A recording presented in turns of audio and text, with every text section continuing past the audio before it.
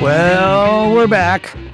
Been a little while, but we're back in the car. We're back on the road. We're in overdrive, and we're just cruising down the lane, trying to get out of a cold, dark winter and head into a nice, warm spring. There's lots of great car events coming up. And Wayne, you have wasted no time hitting the road. You've already been down to Kissimmee for the Mecum auction. Tell me a little bit about what was rolling at Kissimmee, and then tell me who you ran into while you were there. So, Jay, I was at Kissimmee, and of course, Mecum does a fabulous job at their auction down there. 4,800 cars sold. Wow. In like a 12-day time period. Unbelievable. And some sold for huge money. They had a wonderful display of Ferraris. Actually, in that display, 2 cars that I had restored previously. So I got to see a couple of my old restorations. But a lot of great cars and really brought big numbers. I mean, it was amazing, some of the stuff. There's cars that, well, it was a Shelby GT350 that broke $500,000. Right. And of course, Ferraris and modern supercars and stuff like that. I brought 2 hot rods and a pickup truck down. We sold the pickup and one of the hot rods, and the other one didn't sell. But while I was there, I got to welcome a good friend of mine, Riley Schlick, who's Riley Rebuilds, and we got to sit in the Ferrari room. Nice quiet room so we could do an interview. So Matt was there with me and we recorded this interview. So let's just take a listen and maybe we can find out what Riley is all about. Yeah, awesome. And this is the girl who kind of started her own little world of rebuilding carburetors. So I can't wait to hear about this.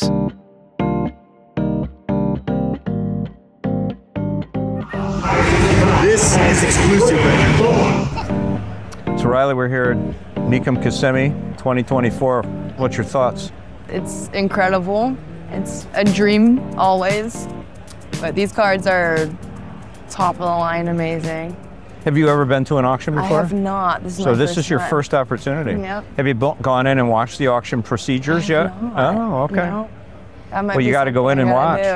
Yeah. It's really a lot of fun. I mean, I grew up with watching them on TV, so hopefully I'll be able to jump in there. Well, you guys will be able to go in after we do this little talk and go in and see everything that's happening. But you got out in the staging lane, so that's the beginning, you know. So we're over in the tent where my other cars are, and then they come around to the staging lane, and people get to look at them a little more and get the juices flowing. And do they normally like send out, and people already know what they want to buy when they come here? Well, sometimes. I mean, you know, I certainly didn't know. And here I am today owning a car that I never thought I'd buy, but it's one of those things. Yeah, it's a marketing. So for instance, that Torino that you saw earlier, I showed you, my Talladega, we're going to promote that. That's quite a special car. Right. So you promote it and make sure that everybody knows that it's going to be in Arizona for sale in March. It certainly helps, but you know, you try to place a car. So today and tomorrow are the really hot days because they're on the weekend. Everybody's here. Right. Everybody's excited. Right. You know, the room is right. Everybody's having a great time. And guys like me show up that have no idea they're going to buy a car, and then they do it. So it's a fun experience, that's for sure. Yeah. You know, and being part of this whole car community and everything that we do. And so, yeah, you got a great future. We're friends, but we're friends through automobiles. Yes. And so you're into carburetor rebuilding and tuning. Yes. So it's not just rebuilding, it's tuning. No, it's both. Yeah. So I started when I was really young. You know this story, but I'll tell it to you again. Yeah, you can tell. I started when I was 13 when I wanted my first car, and I'm from Florida. And in Florida, the working laws, you have to be 14 or older for minimum, which was like $8 at the time, which is not enough. And I needed that job because my dad told me I had to buy my first car. Okay. And he was not paying for it. That's good advice. Which is a very good advice. Yeah. As an adult now saying that and looking back on it.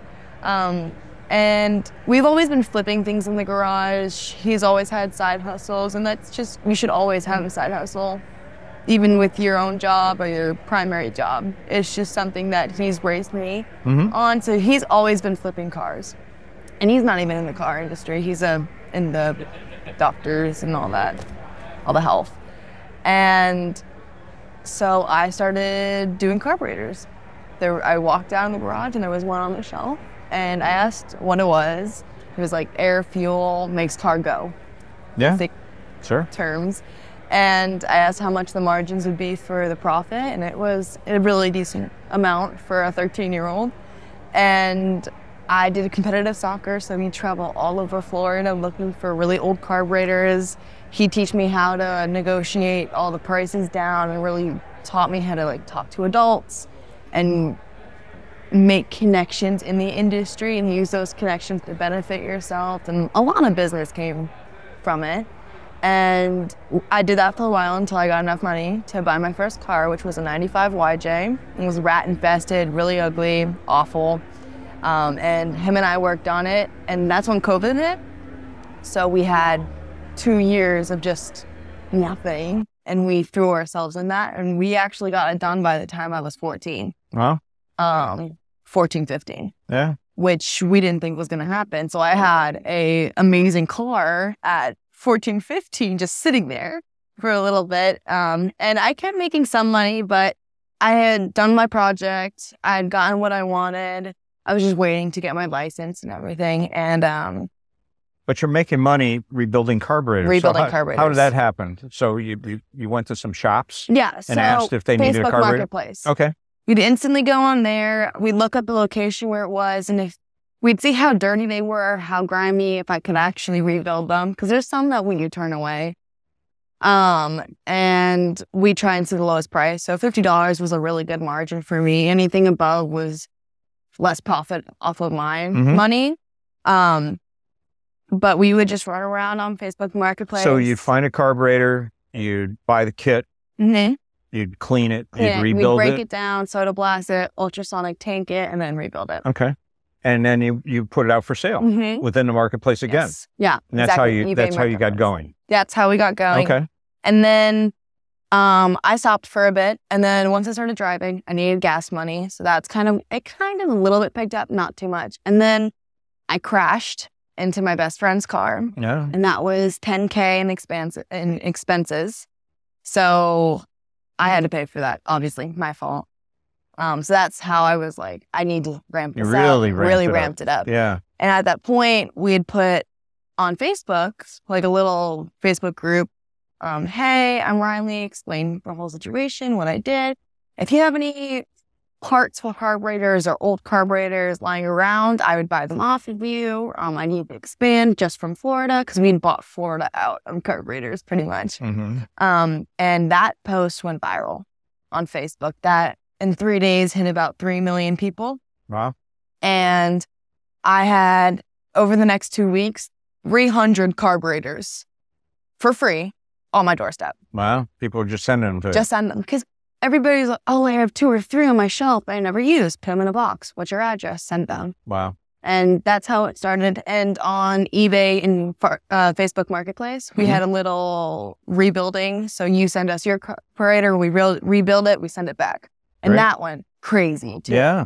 So we just had a major fluctuation of people talking to us and wanting business. And I had too much to handle. And I had 4 girl best friends.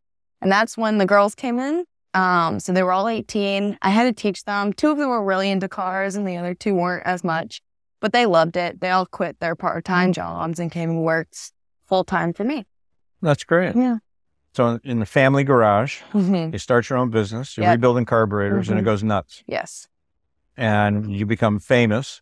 A little bit. A little bit. Not, yeah, that's okay. But and so it's amazing, you know. It's the power of the internet, of course, and Facebook and Instagram and all that stuff is kind of crazy. It is very crazy. Yeah. You wouldn't have gone out otherwise than that. Yeah. But it's really cool that you're able to do this and you're in the business, but you're a soccer player. I am. You got a scholarship and you're going up to Conn College, which is in Connecticut, right down the street from my shop, basically. So that's how we got to know each other. Bogey, our good friend Bogey, called me and said, hey, there's this girl and she's moving out to college and she's going to be right down the street. Would you just say hi to her? And so we became friends. My dad and I, we knew that your daughter had gone to Conn Call. Yeah. And we knew Bogey might know you. We were asking a couple friends. Yeah. The role model we've seen. I've grown up watching you. My dad is raised me watching your shows. That's great. So. That's great. Well, it's something how the automobile industry can affect in different ways. I never thought of carburetors, to tell you the truth, but it's true. A lot of people, and even our shop, you know, we'll send certain carburetors out to have them rebuilt. We don't want to do it in our shop. There's some carburetors that are not fun at all. No, that's for sure. A lot of little intricacies and gearing inside, you know. So yeah, we send most of our Weber carburetors out now. We don't mess around at all in the house. We just put them in a box. Yeah, we turn away Edelbrock's Quadrajets. Quadrajets you don't like? No. Okay. Oh my gosh, no. We get one of those where I'm so sorry we don't do those. You're in the Hollies. No. No, not Hollies either. More just Edelbrock's 4-barrel normal Carters. We do some Webers, Autolites.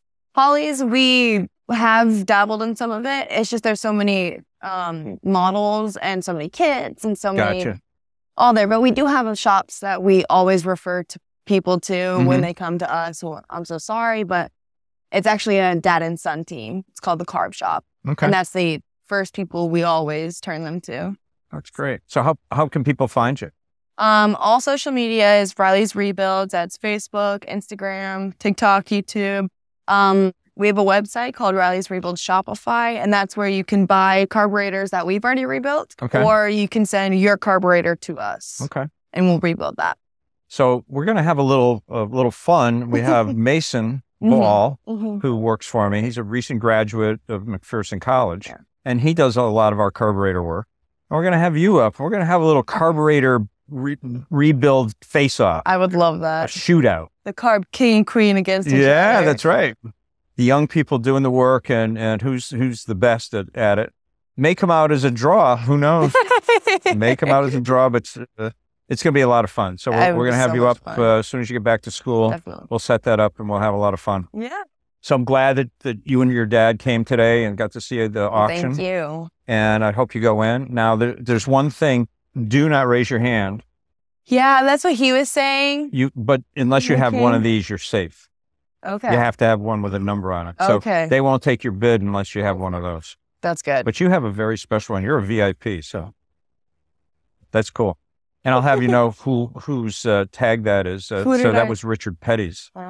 He was here yesterday, and we were able to get those. So you're already you have the king around your neck. Well, nice talking with you, Riley. It was really great to see you too. Yeah, that was a great time being with Riley. You know, Mecum is so busy and there's so much action going on, but we got the opportunity to go in the Ferrari room, which was a great, quiet little space, and really amazing to hear her story. I mean, you know, she's got a great future. She's doing a lot of television things right now, and she's going to be fantastic. The other thing it'd be good to rap about at some point is what's going on with the auction world, right? Because classic car prices are kind of all over the place. Some stuff is going down, some stuff is holding steady, and some stuff is still hitting record prices. And it looks to me, and you can tell me, Wayne, because you know more than anybody, the blue chip stuff, the really, really blue chip stuff, we're talking the Gull Wings and the 250s, they're solid as ever, if not going up for the best of the best. But some of the more mid-tier cars are slipping, and your bottom cars, the last ones to come up, maybe your 50s era American cars or your traditional hot rods, those are faltering a little bit and coming back down. Would you say that's true? Yeah, I mean, that's what's happening a little bit. I mean, you know, we're finding that E-types are really soft at the moment. Astons, DB4, 5s, and 6s are sort of soft at the moment. Resto mods are still doing very well as long as it's a freshly built resto mod. Right. And Corvettes, I mean, who would ever think that a resto mod Corvette would do over $1 million? It's crazy, but that's what people want.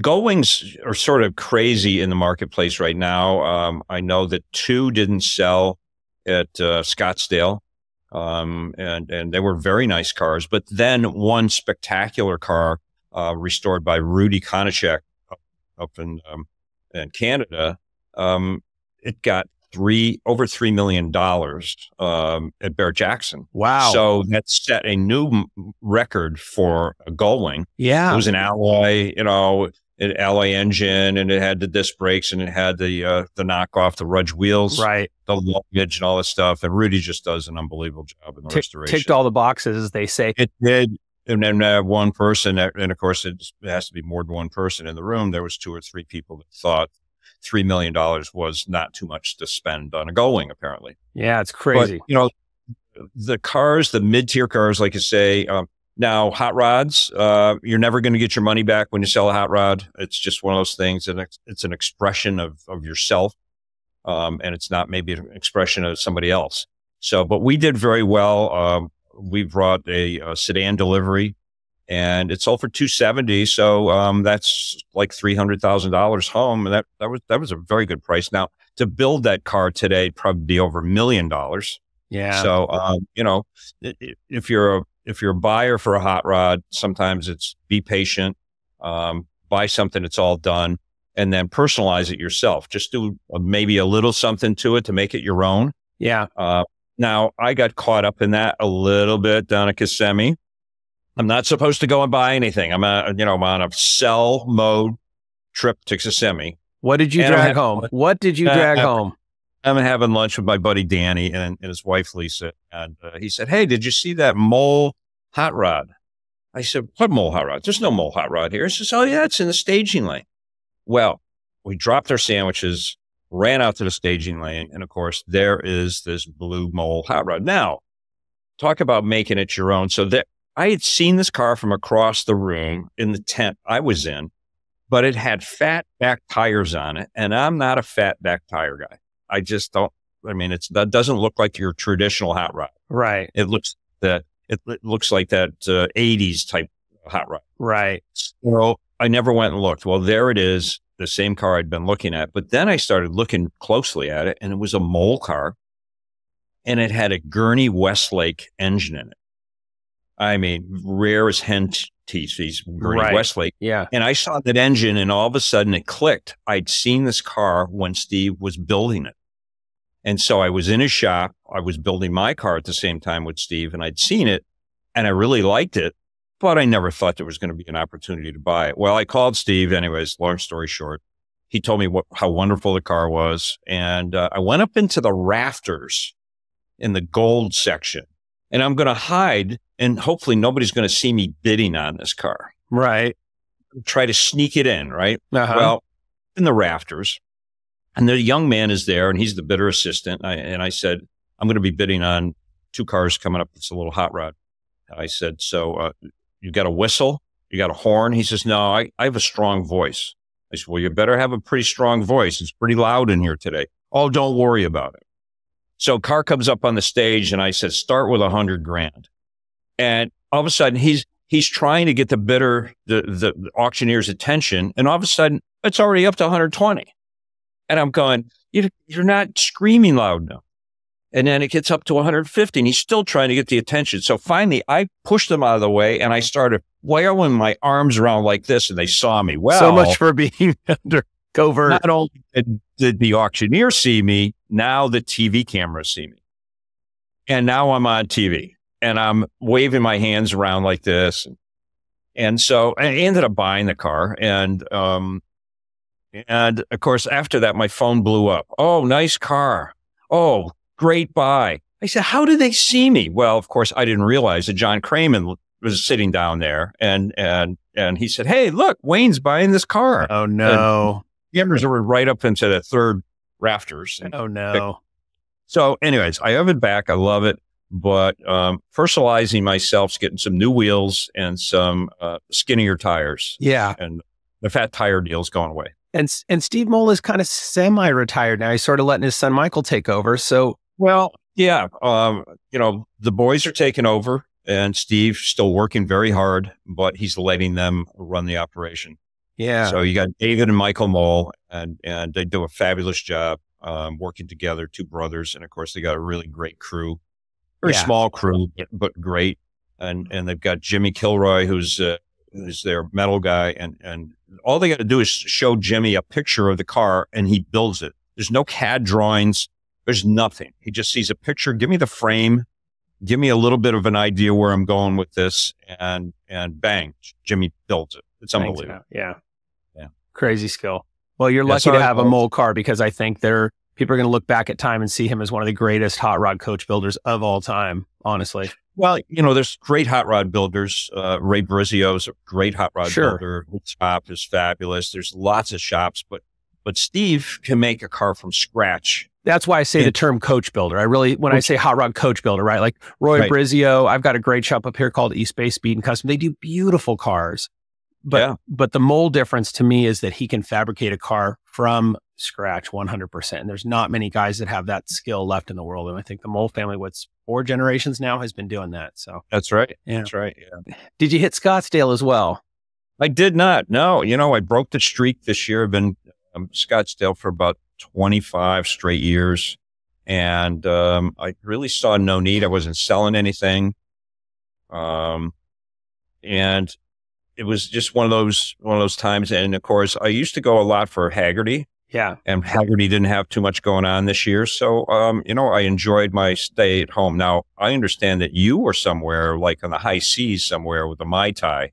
What was up with that? I've had a couple trips in a row. Yeah. So I went out to Florida and I spoke for the Disney College Kids program, which they live at this campus called Flamingo Crossing, and did a talk for about 400 Disney college students that work at Walt Disney World while they're in college, and they get college credit while they're doing this, and they're learning different trades. It was great. And then I took a Disney cruise on board the Fantasy. We went to the Virgin Islands, US and British Virgin Islands, and then stopped. Disney has their own island called Castaway Key that used to be called Gorda Key, and stopped there for a day and came back. So a 7-day cruise with the family, couple more days at Walt Disney World, and flew home. So I've got my fill of Mickey. I'm good for a long time on You're Mickey. Mickey'd out. I'm Mickey'd out. And then this last weekend, I went to the NASCAR Clash race that they do at the LA Coliseum. And Where also I went to was with you. you were supposed to be there. Joey Logano Yeah. was asking about you. And then I went to the Grand National Roadster Show. So I got them both in a weekend. Well, and the weather played your hand very well with that because the race was supposed to be on Sunday and the Grand National Roadster Show, of course, is all weekend. You just couldn't do both, I think. So, when they moved the race up to Saturday, which is a great thing because my flight was supposed to get in, at like 6:00 at night on Saturday to come to the race with you on Sunday. And I had a little something I had to do and I couldn't move it back to front. So anyways, it worked out that I couldn't go, but I watched it on TV. I saw you in the stands. Yeah. I think it was you. It was me. Yeah. Actually, at the very top of the LA Coliseum, and it's not a huge Coliseum, but at the very top of it is an open deck that they call the 1923 Club, which is when the LA Coliseum opened, the Memorial Coliseum opened, because they did the 1936 Olympics there and they did the 84 Olympics there. Right. At the very top is this open deck, and you've got a little kind of a countertop, and they serve food up there. And that's where I watch from every year. And I love it because you've got a great view of everything and you're not boxed in. You can walk around and sit on a rail and eat a hot dog. And you're going to be with me next year for that one. Yeah, I would certainly love to do that, I'll tell you. And Joey was looking really good till that final restart. They had that caution, and that just kicked him on the, at the restart. He fell back to fourth and tried to move up. He did well. Yeah, the problem is it's a very tiny little bowl that they're working in. And as soon as you lose a place, to get it back is by hook or by crook. You got somebody in front of you, you inevitably are going to be lapping back markers, inevitably. And it's about luck, about who's squeezing in there. And a lot of guys were moving up and falling down the order quite a bit, getting bumped. It's not your fault. You go into a corner, somebody hits you and your back slides out, you're done, and you fall down the order. And that happens quite a bit in that race, but it's fun. Yeah. Well, we'll get to see him. I'm going to Charlotte this year. So we'll get to see all the NASCAR friends down there. It'll be a lot of fun, that's for sure. But I'm sure you look like you were having a good time. You sent me some pictures. And so, and of course, the Lightning McQueen was there too. So did you drive we had a great time. We brought our, we had to get Lightning out of there before the rain came. Strangely enough, lightning and rain don't mix. So we had to get him out of there before the storm began. But we hope you're doing okay because of the storm. It didn't impact your life too much, I hope. No, we're okay. We're hanging in there. I haven't finished the arc yet. But we'll have the arc done probably by next week. So we're fine. And then, speaking of NASCAR, we're all going to be at the Amelia Island Concours, and Rick Hendrick is getting honored this year, which is pretty cool. That's right. When I was at Kissimmee, I ran into Mr. Hendrick and I got to spend a couple minutes with him. So just a super guy. We took some pictures together. And I told him I was coming down for the Smith Heritage event. And so I'll see him there, but I'll see him at Amelia first. So that'll be kind of cool. There's going to be doing some panels. Now, you and I have something to do on Friday with our friends from Classic Motorsports magazine. And we're doing a little panel discussion there. I hope that your plane is not going to be late so that you can arrive on time for that. Yeah, I'm doing a red eye. I'm doing a red eye to get in Friday morning just so I can be there with you. That's great. That's great. Well, we'll have a lot of fun with that. And then, of course, Amelia Island, you and I judge there every year. And it's just a great event. We love being there. And I understand they're going to let us do a little radio interview over there, too. So with the interviewers that are doing that. So we've got Justin Bell and Tommy K, TK, Tommy Kendall. So we'll see if we can squeeze those guys off the stage and have something for ourselves there. I think it's Saturday afternoon. They're going to ask us to do something. Well, the good news is we got Matt Strauss, and honestly, when he gets up there with the knuckles and just pushes people out of the way, we're not, those guys can't hold them. Yeah, they're toast. Matt's going to be with us for that Friday event too. Oh, good. So, yeah. Right. Matt's coming down. Matt's going to be there. Lowell will be there. We'll have all the whole gang together. I love it. And I'm showing at Griffith this year, down in Amelia. So that'll be kind of fun at Griffith 200. That was on an episode of Chasing Classic Cars that I found in Falls Church, Virginia, in a parking garage at a condo complex, a high-rise condo complex. And it was sitting in there for over 20 years. When you say a Griffith, are you saying a TVR Griffith? Yes, sir. Oh. It was built by Jack Griffith out on Long Island. And, just a cool little car. I've had several of them over the years. And I found one. I said, I'm going to restore this for myself. And then a client of mine came along to see his Edwards America that we were restoring for I him. remember that car. Yeah. Yeah. And he had to have the Griffith. So it's his Griffith. And we're finishing the restoration. Of course, the truck's going to pull in the driveway in about a week to pick it up, and we'll still be working on it. That's what we do best. Work under pressure. Yeah. Well, I know we're about out of time for today, and I loved the interview with Riley. I wanted to talk about just a couple books I've been reading lately that I think folks might be interested in. So we don't do this too often, but I've got a book report for the week. That's great. I'd love to hear it. Yeah. So number one is this book called The Car by Brian Appleyard. And this guy is a Brit who writes the complete history of the automobile from the very, very beginning until what he is saying is basically we're at the very end of the internal combustion engine ruling the automotive world. As EVs and autonomous cars are coming in, we're closing out slowly this chapter of history of the automobile that we'll never see again. And what the car was able to do in this 150-year span is amazing, that it literally changed the world that you know and I know. But he breaks it down in such a great way. And he goes through Bertha Benz driving the first Benz, as you know, in Germany, the birth of Henry Ford and the growth of how Henry Ford built that empire and how Detroit became the capital of automobiles rather than New York or another city. It's all in here. And it's a great, great read. Wow. So check this one out. And then just yesterday in my mailbox, I got a book by this guy, Ray Evernham, who you probably, right. Yeah. His new book is called, Ray. Yeah, Trophies and Scars. I have not even got into the book yet. I literally just got the copy. He sent me one and said, hey, I want you to read this and tell me what you think. So I can't wait to jump into this. I've already took a peek, and it's written in such a really honest, beautiful way, like Ray is. He's just not a guy of pretense. And you get a sense it's a genuine story by a genuine man. Lots of great photos and stories in here. So I can't wait to dive deeper into that. Well, after we do this, I'm going to be on the phone with Ray asking where my copy is. So don't tell him I told you. I'm just going to say, I heard you have this wonderful book out. I was wondering if you sign one for me. Yeah. I think he'll have them at Amelia, hopefully.